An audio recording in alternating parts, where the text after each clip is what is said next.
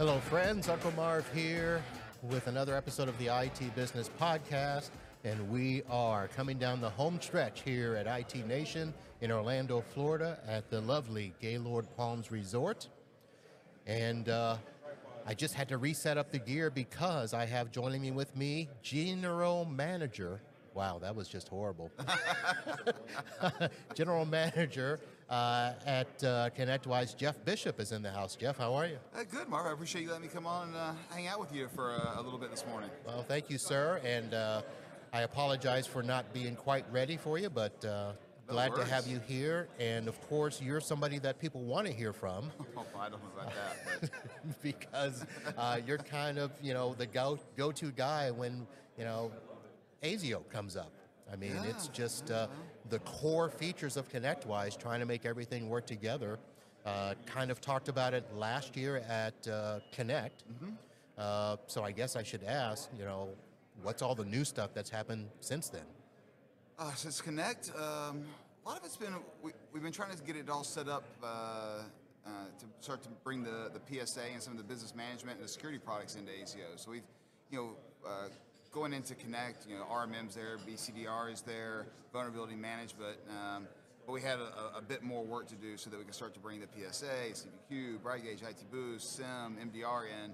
So that's the next wave, right? So we got a lot of that architecture in place and now starting to work with those teams to get all of them moved over to a common company sites, contacts, devices sometime in Q3, early Q4. So and the ticketing, one ticketing, so that the PSA ticketing, RMM ticketing, help desk, NOC, SOC, all one spot. So we've got all the pieces done now. So now it's starting to bring all of it together. I'm sure we're going to find some bugs and some problems we'll have to troubleshoot, but that's the next big wave, and I think a lot of the partners are really going to appreciate it because it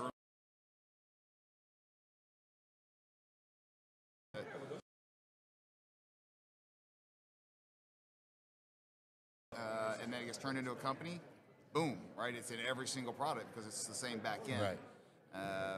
And we've talked about it a little bit of like, this is where we're going and the vision and how much time it's going to save and simplicity, and it just makes things just work. And now as those products move in, it's really going to become a reality, which is fun to see when it starts to get connected. Right. So you talked about the fact of everything tying together, basically this, unified data layer. So I had Jake on yesterday. Oh, yeah?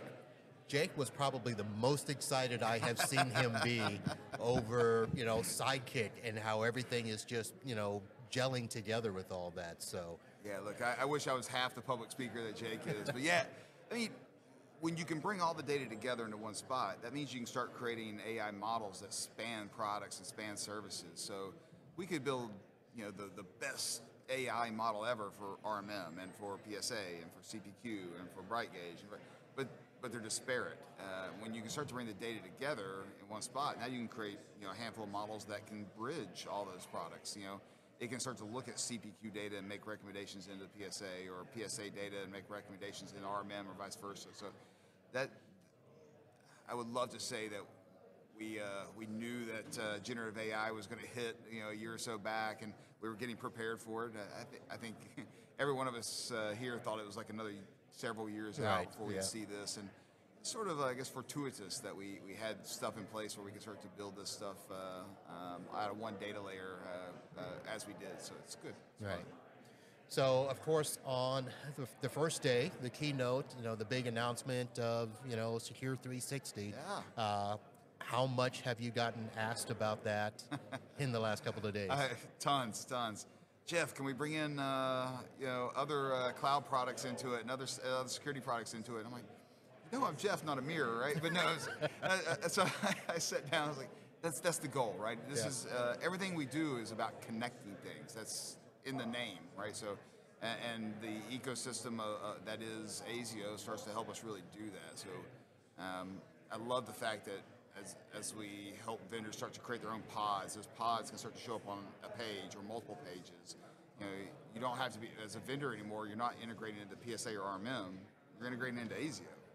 And now it can go across all of the products. And I know there's a ton of vendors inside of there. It's going to be like, you mean I don't have to go learn 10 different API sets, and I don't have to worry about this UI and maintaining this integration and that integration. I can maintain one. They're gonna love it. I hope. I'm sure they'll again tell me all the things that I need to improve to make it better. But we'll get there, and we got a good team on it. But when it comes to the 360 product, I mean, it is about bringing all of the different security products together into a 360 view. Start to correlate that data so that we can take actions against it. One of the big things was they're like, oh man, we're going to need the ASIO agent to go out to help do some of this stuff. If we want to, isolate machines, we're going to do things. So that means we got to have RMM. I'm like, no. Remember, ASIO is a framework. It's a platform as a service. That agent is the same agent that works for RMM, vulnerability management. It works for it's the RPA agent. It's the 360 agent. So it's not an RMM agent, it's an ASIO agent. Right. So there was a little bit of confusion there. I think that's getting kind of squared away now with everybody. Well, I think the confusion too is, you're talking about the marketplace and, the vendors that are already tied in and, authorized integrated partners with you guys. But the fact is that you're going to have the ability to bring in other vendors. They may not be ConnectWise authorized, but I think that kind of plays into, can we play in your playground with our product if we're not technically in the ConnectWise family? So even if you're not in the ConnectWise family, we'd love to have you in. The way we ask everybody to do that is to come through the event program. So we know who you are, what you're doing, what's the goals, how do you want to market yourself, get you onto that tiled dashboard, let everybody know you exist.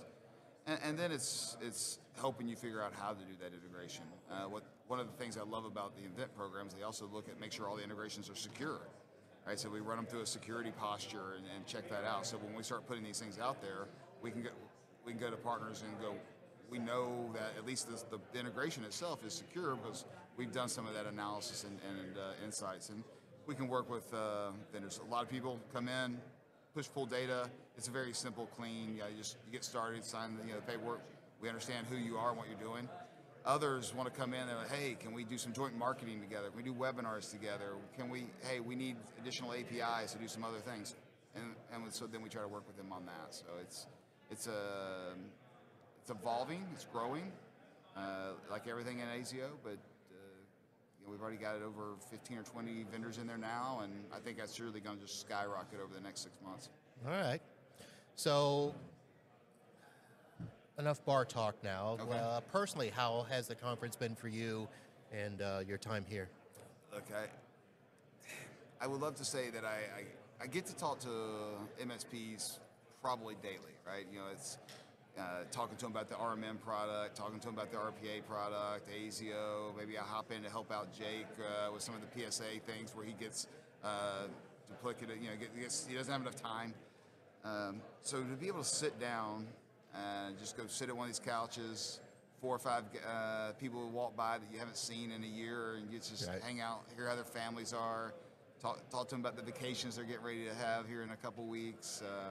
Maybe seeing some of the challenges they have, get some inspiration on them, maybe a few features I need to add or some bugs I need to fix. But that's the fun part, when you can really just connect on that human level. And I was talking to somebody the other day, and I was like, hey, look, the whole thing is, this isn't an enterprise show. This is a small business show. At the end of the day, this is where we know a lot about each other. We know about their families. That human element is key. So I really enjoy that part of it.